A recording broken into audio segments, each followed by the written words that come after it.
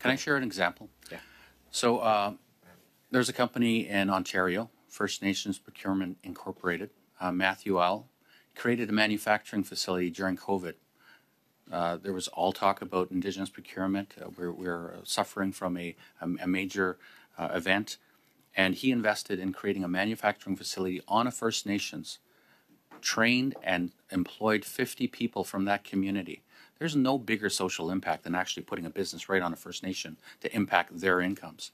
Not one procurement contract. He had to have 1 million masks sitting just to be eligible. But because of this insider process and not being a known entity, was not.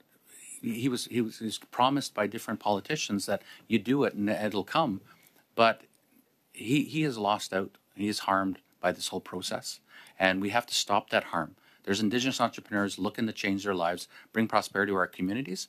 We need to change this process so they can get in. Thank you.